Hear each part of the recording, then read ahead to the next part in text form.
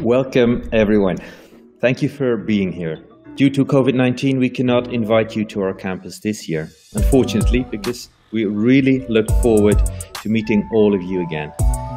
We decided to go online as we are convinced that talking about art can bring some relief in these troublesome times. Well, thank you for this invitation, and I'd love to talk about the upcoming exhibition and about the ideas, the choices that we have made.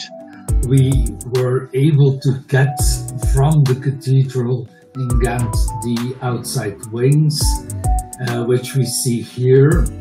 Dutch publishers created everything from pocket-sized books to full folio tomes. 9 is about sensitivity, about tactility, about seeing nuances, about seeing palettes. All right.